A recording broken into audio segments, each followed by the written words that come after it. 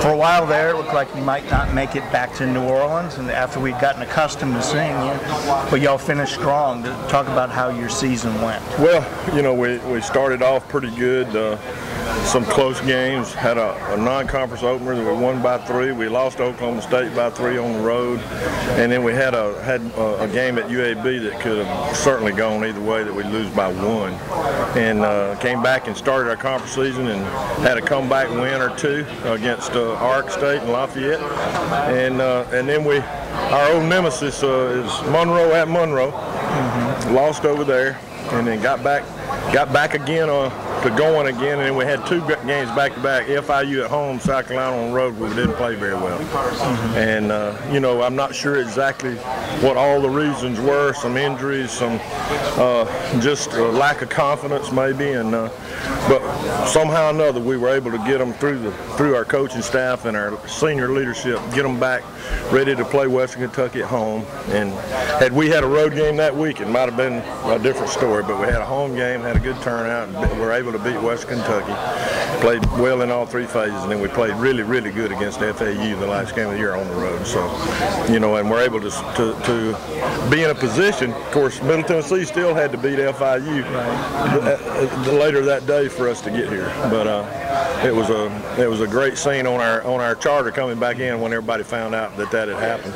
But we've talked to these kids all along, and we knew we were young. We knew we were lacking a little bit on returners on defense, and knew we'd probably be pretty good if our quarterback came through, which he did as a young player. And but it has been an up and down type year. But it's the conference season, or any football season with 12 games, it's not a sprint, it's a marathon. So you got to stay in it to the bitter end and then try to finish strong, which we were able to do. Is that the one thing you were really able to hang your hat on throughout the season, was your passing game? I think so. We're getting better every game rushing the football, and I think rushing the football against Ohio U with their knowledge of what we do and their defensive posture will be as difficult as anybody we face. But if we can do a little bit of running game to offset as much as we throw it, we normally can move the football and score some points. You naturally want to be playing your best football of the season when you go into a bowl game. Given the way y'all finished those last 2 games, do you think you're at that spot?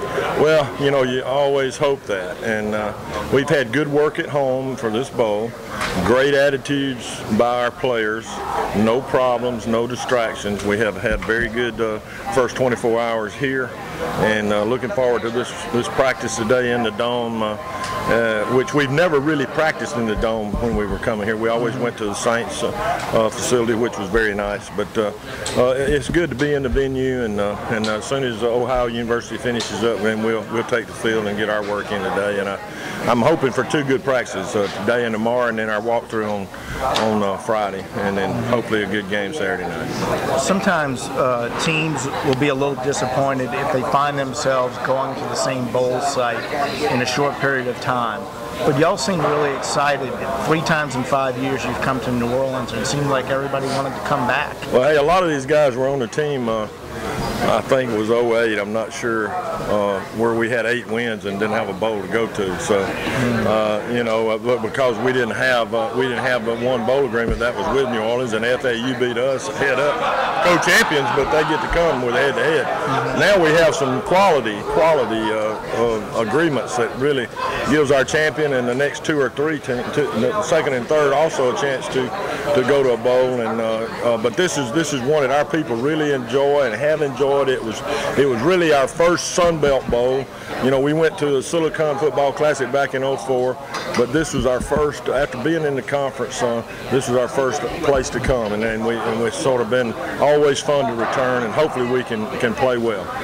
Yeah, college football fans who maybe don't know a lot about Ohio might look at him and say, oh, that's Frank Solich. I remember him from Nebraska. Right. Power running game, fundamentally sound, tough physical defense, good special teams. And he's Is that a fair assessment? All the above. And what a man. I really have a lot of high regard and a lot of respect for Frank Solich. And he was not only a great coach at Nebraska, but he's carried that forward to Ohio University.